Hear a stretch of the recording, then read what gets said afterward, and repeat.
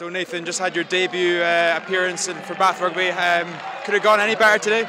Look, there's always things you can work on, but to come away with the win, I know the boys were so disappointed after last week's performance and with a short turnaround. And today, I think we showed, what potential we do have. Obviously, that wasn't a perfect match by any means, but the way the boys adapted on the run and dug deep against a quality French side, something they're probably not used to playing each and every week. So, I absolutely love to look around now. Just the spot I'm in, it's surreal. So, it's fantastic.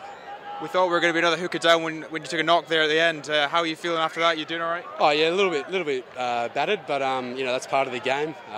Probably should never have my back towards big Frenchmen, so got me a good one there. So I'll be right. And that means we've got a semi-final coming up in the Challenge Cup.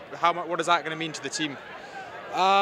This is very different to what I've been exposed to before. Obviously, I've had my time in France, but going from competition to competition, you have to refocus. There's different challenges and stuff like that. But to progress through to a semi-final in any competition is a major feat, and I think credit due to the Bath coaches, the Bath players, and even the crowd. I think you can hear them now. So unbelievable.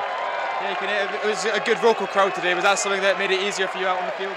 Oh, it's always nice playing at home. My first time actually at the rec, so unbelievable. I'm just, like I said before, it's a real surreal moment for me.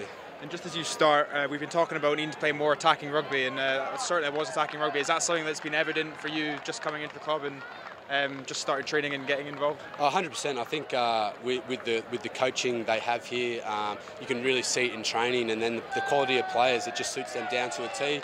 I won't name any names. It's a collective effort, but everyone here can play that game plan, and I think that's where we sort of got the edge on them today. We made sure we ran them around and controlled that ball and put them on the back foot. I do think a point we've got to exit a little bit better. We put ourselves under a bit of pressure at times in the game there, and we let them into the game. But apart from that, I think the boys really stuck to the game plan a lot better this week.